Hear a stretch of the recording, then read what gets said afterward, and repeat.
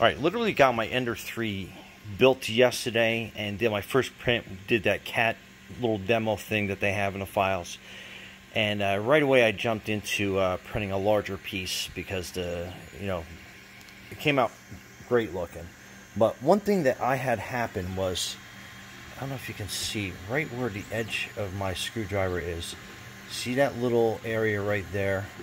Well, I had a power outage, and it was like a quick, I don't know, like 3 seconds maybe, just enough of a flash, but it was enough that it killed the power on the Ender, and it went into, when it restarted, resume print. That's great, but that little blip area that's right where the print had stopped, and you can see what it did. It kind of like, it got really weird. So to prevent that, I installed a battery backup next to the unit. And not that I expect, if I have the power's out for hours, for this thing to keep going, but it's going to help with those like quick 3-minute, 30-second power outages where you don't have to worry about the print head sitting on your piece and like melting and giving it like a blemish. Something that you're going to have to fix later on.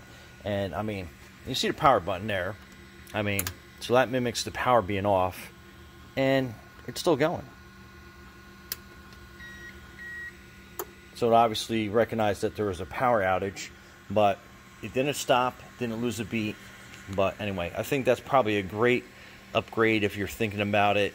I think I bought this power pack battery backup for like 50 bucks on Amazon, and just to give you peace of mind.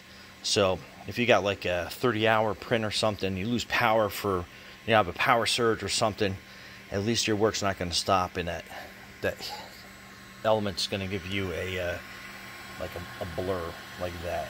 But anyway, I hope that helps everybody out there. Thanks for watching and subscribing. Brian from Garage Mahal. Be safe out there.